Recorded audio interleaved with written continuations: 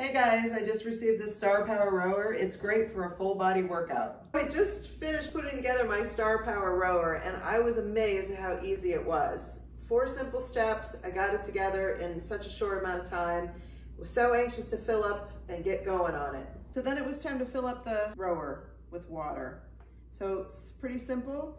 I just put this tube into the canister, this went into a bucket of water, and in no time I have water in my rower. It's very adjustable, so then I went and I tried to demo it to see how I felt with it.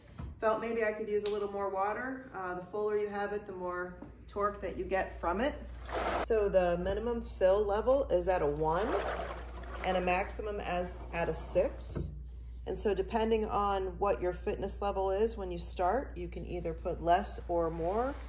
And if you start with less, then you can work up to filling it more and having more tension as you row. This is really great.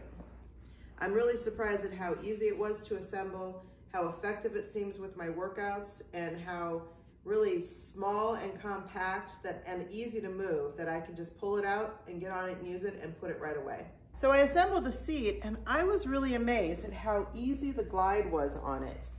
I just strapped myself in and I had no issues with moving the seat back and forth with ease. And the seat is padded and contoured, and it makes a very comfortable seat while you're rowing. So if you're looking for a full body workout machine and you're just either new to fitness or even if you've been doing it for a while, I think that the Star Power machine is the best bet for you to go.